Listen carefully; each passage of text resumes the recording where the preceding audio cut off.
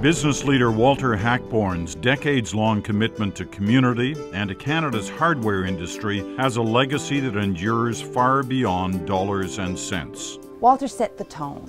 So everything flowed out of Walter's beliefs and Walter's character and the way he did business. Walter was always present. If you were working in the warehouse and it was busy, he would be out there on a Saturday shift, working overtime. He shakes your hand, he looks you in the eyes, and he connects with you. Walter grew up in St. Jacobs, Ontario, next to the town hardware store where he learned his trade. In 1950, Walter and his partners acquired the business, and in the following decades, as large retailers moved in, over 1,000 independent hardware stores were closed. It is in this turbulent atmosphere that Walter's vision of dealer-owned operations took hold.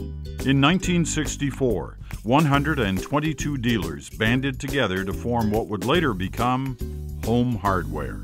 They were all independents, which was the vision that Walter had, was to give all these independents a buying power and a distribution power. It was a new model for the days because you were eliminating the wholesaler. It was like a co-op, but not quite like a co-op. We started out as a buying group, basically, to be able to buy more competitively. But I think he quickly saw that he was onto something, and this could be so much more. Walter and his team built Home Hardware into a national force, more than just a wholesaler, a national retail competitor. Now just imagine you've got retailers from coast to coast in all kinds of markets, and yet he decided we're going to build a consistent brand across the country.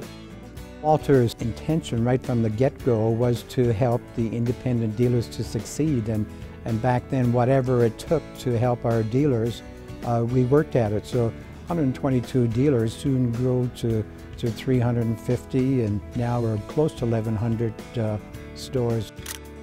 Walter spearheaded the construction of a state-of-the-art distribution facility, transportation division, paint manufacturing, lumber, and furniture wholesaling, all inspired by innovation and incorporating the newest technology. He built a culture of innovation that you were proud to work here. You know, it's hard to say that you put on the red jacket and you wear it proudly without sounding a bit corny. But the truth of the matter is that this red jacket stands for something. You know, it stands for value and integrity and honesty and good business.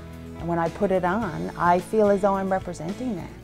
Over the decades and endless regional meetings, trade shows, and company events, Walter's personal trademark was very well known. You know, Walter and his bow tie. His bow tie. Walter's always got that bow tie.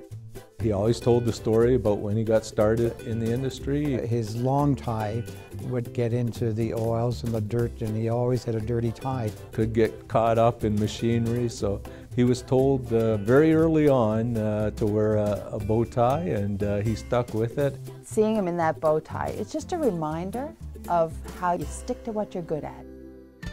Walter and his wife contributed to their community through their church, hospital, and local university, but perhaps no contribution was quite as great as what was achieved through the Home Hardware family. He has had a huge impact on Canada. If you think about me and my little store, and my family, and my 30 employees, and their families, and all the people who live in this community who have come to our pancake breakfast and benefited from our donation to the hospital. We've got 1,100 of those stores across the country. Walter has impacted so many people. At age 93, Walter has yet to make it to full retirement and remains steadfastly committed to the company. Retail's, you know, a tough business. It's a relentless, brutal process of execution day in, day out. What I admire about Walter is that he was this kind, considerate man, and yet had the steel and the gumption to fight big battles against big competitors. I think with Walter, like any entrepreneur, is that he didn't see any limit to the possibilities. What he's managed to do is grow a team of people who can carry on his culture and can carry on his vision. It really makes you reflect on how you view success. He's done so much for so many people, and yet he's asked for so little in return. Please help to welcome into the Canadian Business Hall of Fame 2015 Companion to the Order, Walter Hachborn.